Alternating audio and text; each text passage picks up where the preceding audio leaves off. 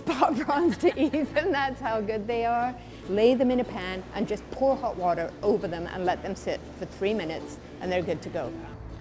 The spot prawn, a sure sign of spring and all the flavors that it brings. We're down in Oak Bay today to talk to makers and producers about eating local.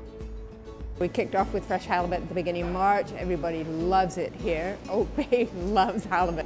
It's a really long season too, so you don't have to panic about it. It goes all the way from the middle of March to the middle of November.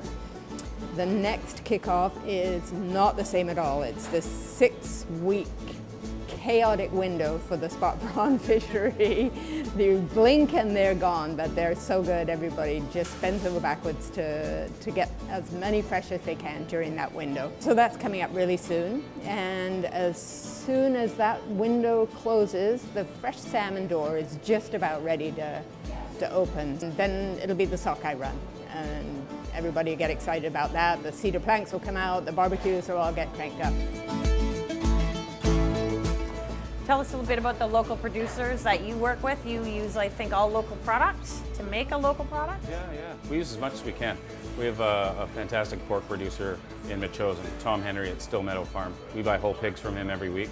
We're actually cutting them up as we speak. Lambs come from Still Meadow Farm. Beef from Comox at Tannadice Farm, and Cowichan Bay at Cowichan Valley Farm. And lots of poultry. You know, we just bring it as much as we can and bring it in whole when we can. We find that fresh produce is coming into the market daily. We're finding prices have changed drastically on those. We have local suppliers. As a local maker, you change your menu up quite regularly here. So what are you seeing now as the seasons are changing? Are people looking for different things? Yeah, way more barbecue stuff on both sides in both shops. We start making wieners and bratwurst and things to go on the grill. And we'll ramp up to 200+ pounds of hot dogs a week. Because it's a natural, handmade wiener, and parents love them. I love them. And of course, lots of steaks, lots of burgers, more outdoor cooking. And a lot more picnic stuff, tons of stuff for boaters, campers. A lot of the stuff works really well, it doesn't need refrigeration, so we get a lot of campers coming in. People's palate is changing this time of year. We're finding that people are looking more for the fresh salads, lighter soups. The wintertime was a time when we focused on comfort food, and now we're focusing on more patio food. Things to take home, things to enjoy.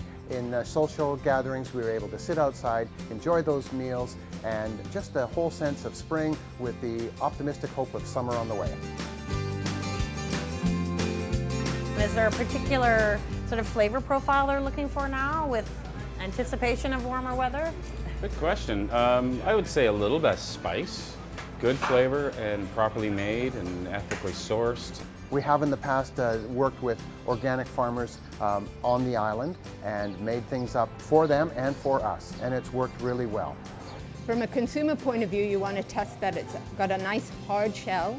Crabs are molters. Tell us a bit about what Oceanwise is. It's not just about local, it's really more about what's sustainable. Staying away from species that are overfished or are not fished in a sustainable manner. And you know it is healthy, and you know that it's, you know, it's not going to be a boom or bust fishery that's gone tomorrow. It's all part of our economy, small businesses, small shops helping one another.